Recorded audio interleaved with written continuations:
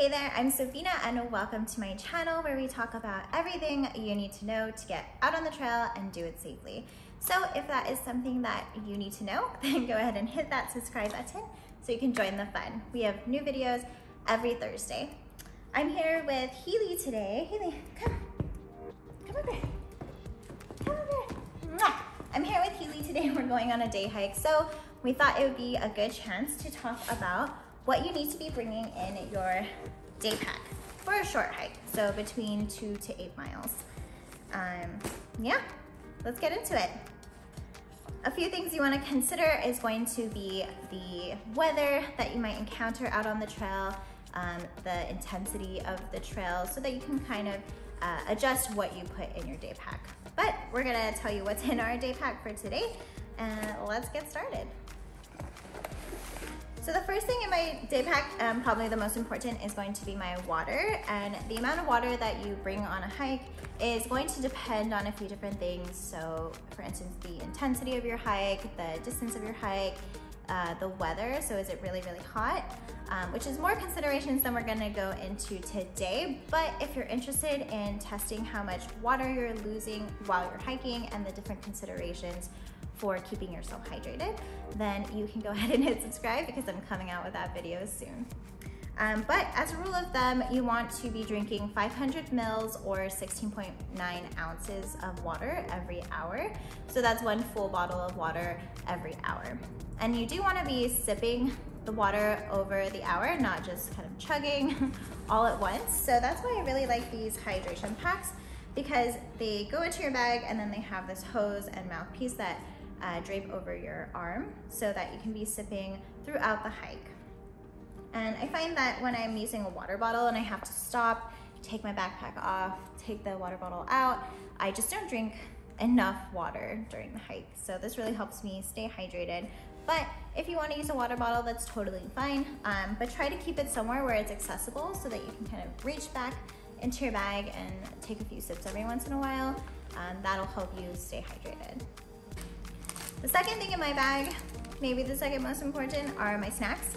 So on a short hike, 2 to 8 miles, you really don't need snacks, but it's always nice to stop, enjoy the view, and munch on a little snack.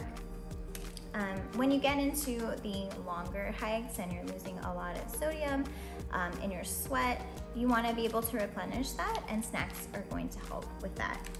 The sodium is going to help you absorb the water that you're drinking more efficiently. So that's why it's more important when you're on a longer hike.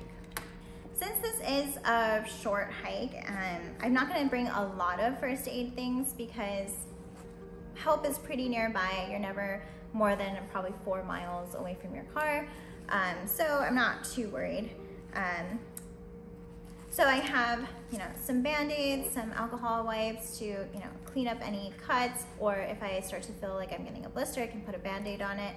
I also bring the foam pre-wraps and then tape, so that if I sprain my ankle, which is more of what I'm worried about, if I sprain my ankle, then I can wrap my ankle up and hopefully be able to make it back to the car by myself.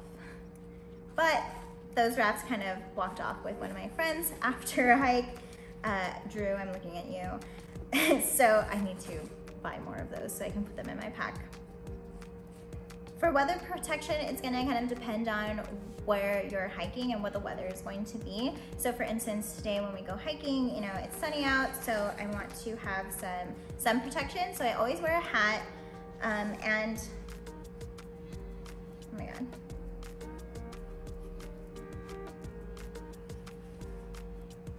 I always wear my hat and sunglasses to protect my eyes. I'm always wearing long sleeve and long pants or leggings to protect my skin. And then any exposed areas, then I'm putting sunblock on them before we leave for the hike, but I don't really reapply while we're out there since it's a short hike. The best thing that you can do to prevent skin cancer is to limit your exposure to the sun and protect your skin from the sun. So the most intense UV rays of the day are between 9 a.m. and 3 p.m. here in the United States, which of course are prime hiking hours. So you really want to make sure that you're protecting your skin. Additionally, I'm bringing some warm layers because where I'm going, it can get pretty chilly. So depending on where you're going, if it can get very cold, then you'll want to bring additional layers. Or if there's the potential for rain, then you'll want to bring some rain gear. So beyond protection from the sun and the weather, you also want to protect yourself against animals. And here in California, we have bears and mountain lions. And very recently, there's been multiple mountain lion sightings down in Pacifica, where I like to hike pretty often. So if I ever encounter a mountain lion on the trail, then I definitely want to have some way of protecting and defending myself. So I bring my bear spray. Also, this little siren. So these are the two kind of protection devices that I have, or safety devices that I have. The bear spray, of course, is to fend off animals. So as the animals are charging, you're going to spray the bear spray in front of you in a sweeping motion, so that as they run through the spray or as they approach the spray, then it gets in their eyes and they breathe it in. So you can think of it as a really strong pepper spray to deter animals. And this siren could be used to scare away animals because it's 130 decibels, which is supposed to be equivalent to a jet taking off. So loud. But I think of it more for if something happens, it'll help me signal for help because it is super loud. Here, let me give you a little preview. Oh my God, so loud. You also don't want to get lost while you're hiking, so it's a good idea to get a map, whether it's a printed version or a map that you downloaded offline onto your phone. I find that the printed versions of the map, kind of depending on which park you're going to, aren't super accurate, or at least they don't have all of the trails marked on the map that are actually out there. So when you come to a crossroads, it's really difficult to determine which trail you're supposed to be on. So I also download the maps from AllTrails so that when I'm out there, I can use my phone's GPS and just make sure that I'm on the right trail.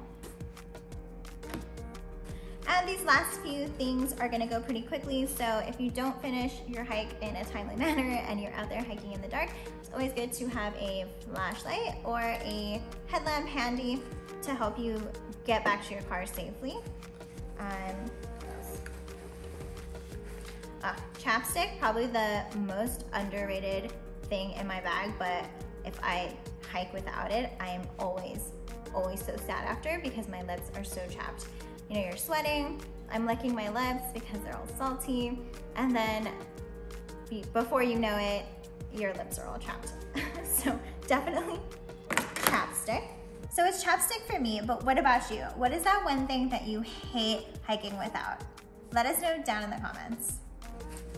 Hand sanitizer, you know, before you eat your snacks, or if you have to go to the bathroom out there, then you can wash your hands. And binoculars. So this is my #1 entertainment item that I bring on my hiking trips and my backpacking trips.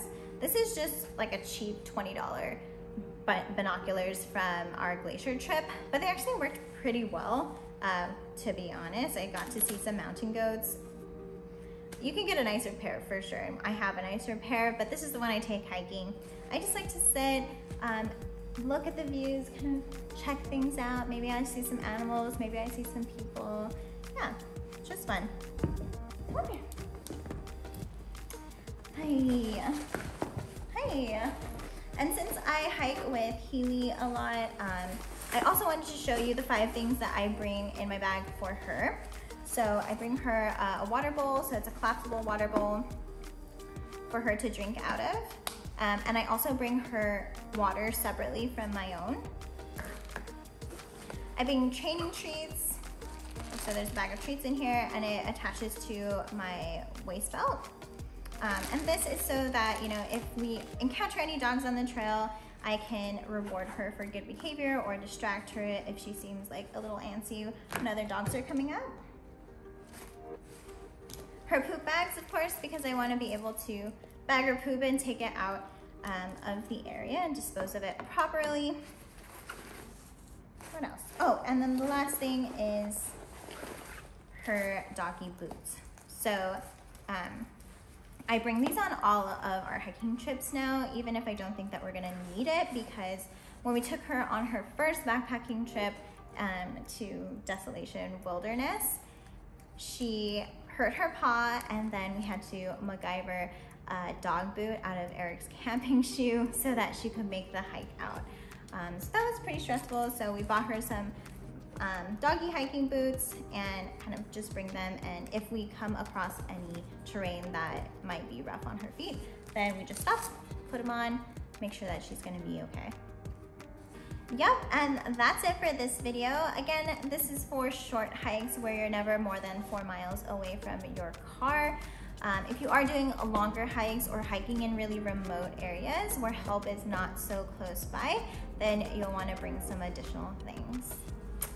All right, if you liked this video, like and subscribe, and until next time, we'll see you on the trail. Healy, come here. Say goodbye.